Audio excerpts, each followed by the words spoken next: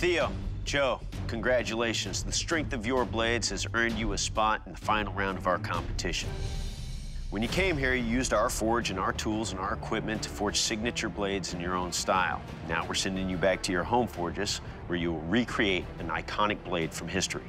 Are you ready to see what that weapon is? Absolutely. Yes. That weapon is the Naginata.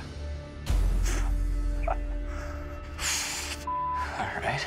The Naginata emerged around 1,000 years ago in Japan as a powerful pole weapon used by samurai warriors.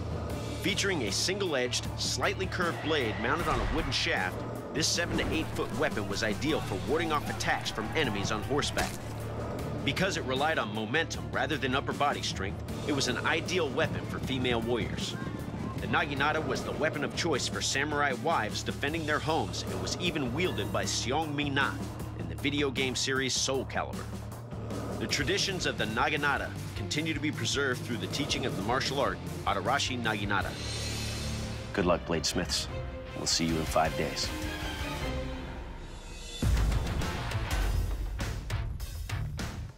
Today is day one.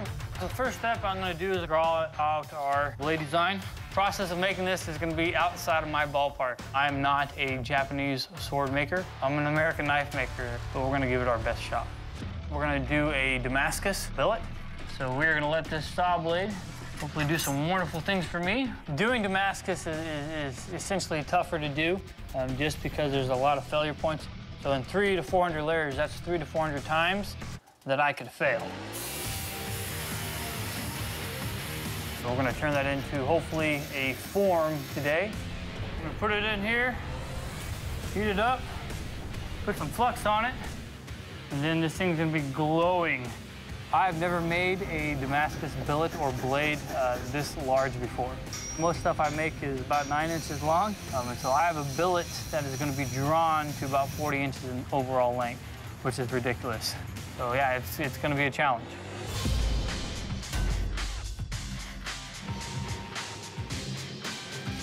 So the very first thing I have to do is start cutting the sections that I need. Here, I'm in a forge I'm comfortable with, and if I have more time. This being the first day, I would really love to just go ahead and start tackling forge welding all the pieces of the blade together. I'm going to do a 3-layer laminate. So here I have my core material, and then here's my shell material on the outside. The benefit of the 3-layer laminate is that the outside shell absorbs the shock, whereas the hard core or edge material will stay very sharp. I definitely have the advantage over Joe when it comes to this, simply because I've made large blades many times before, and this will be his first. Well, I can see that the outer layer is starting to bow outwards. This is a big piece of metal. I may have bitten off more than I can chew. It's starting to look like the layers are separating from each other. They're expanding at such a great rate that even some of the tack welds may be busted. This is a problem, because it means I'm going to be constantly chasing the material to get it to re-weld to the other steels. It's delaminating already. I have a decision to make. Do I continue to pursue? It's going to be a headache if I continue down this path. No, I can't. But ultimately, it's going to require too much time. I'm going to have to strip off the outer shell and just do pure W2. It's going to be a mono steel blade. I trusted my gut, and my gut lied to me.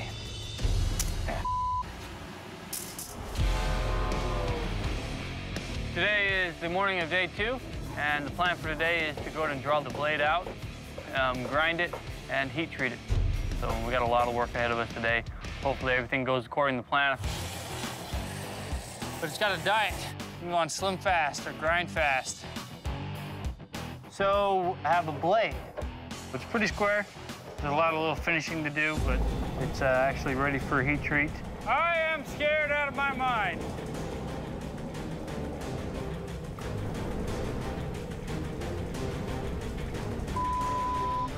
I have to get down, trying to move some of the equipment, move the propane tank out of the way, because I really don't want to burn the building down. When you change a variable, you get different results. I've never worked with that particular oil before, and we'll heat treat again. I have no regrets in dropping the lamination at all. Today, I need to create an integral guard. I'm continuing with a process that I'm familiar with, and I know I'll do a good job on. I've decided to go with just a simple low-count twist, but it'll give it the additional wrought iron feel that I've been going for. Integral guards are very European in general, but I really think it will work for this piece. It looks nice. Are guards important on a knife? Well, they can be integral.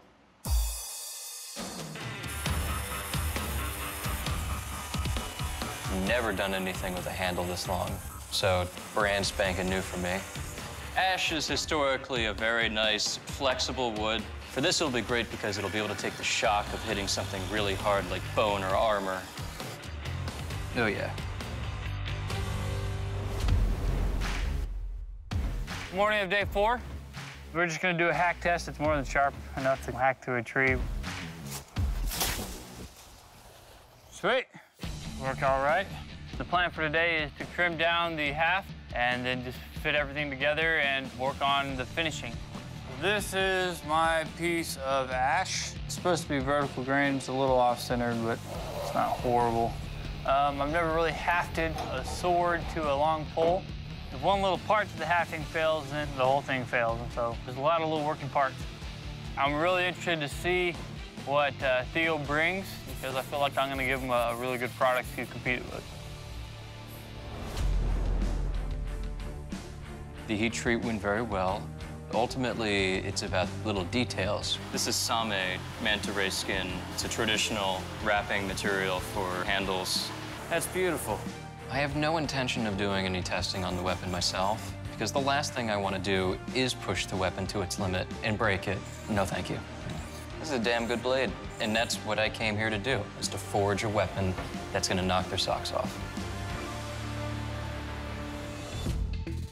The Naginata was a Japanese weapon known for its long-range cutting ability.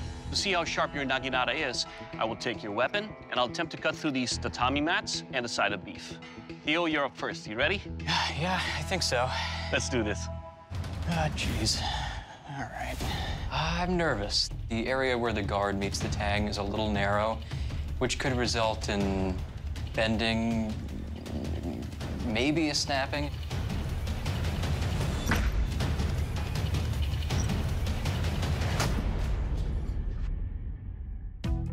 I'll take it. Yeah, all right. I just want to point out that after that test, your blade has a slight bend to it. It almost cut all the way through one of the tatami mats. When it came to the side of beef, it cut cleanly through. Your blade feels good. It's got a nice weight to it, a nice balance. Overall, your Naginata will cut.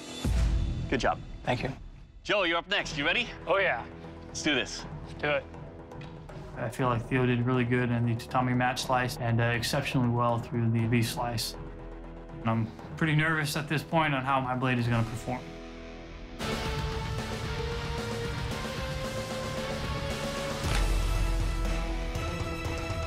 Nice. Oh, well done, man. Yeah. I would say I'm ahead in the game. Performed a little bit better than what Theo's did.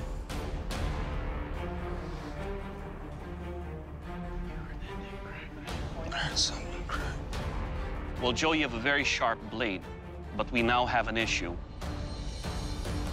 When I cut through the tatami mat, your handle at the seams here came apart. Your handle seam has opened up. And not only that, it picked up some cracks on this side that runs all the way down here, and on the other side, a hairline fracture that goes down this way. The seams are big enough to where I can actually put my fingernail through them. That is a critical failure. And for purposes of safety, we cannot continue to test your weapon. There's nothing? We can't do nothing? Bladesmiths, the judges have determined that there's no reason to deliberate. Joe, due to the catastrophic failure of your weapon's handle, you may now leave the arena.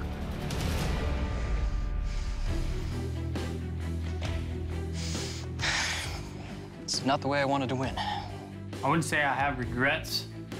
I'd say if I go back and change some of the things I did, I would have gone with a different wood, something that was less likely to open up in a crack.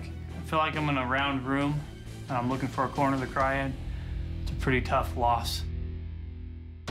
Theo, congratulations. You are the Forged in Fire champion and will be receiving that $10,000 prize. Good job. You know what I like about your blade? The way you reinforce your handle. Because the power you generate with that saved it. Congratulations. Thank you, sir. I am elated to be the Forged in Fire champion. Not the way I wanted to win, but I'll take it. I came here the youngest, smallest person, and I won. For the shortest guy, I certainly came out on top.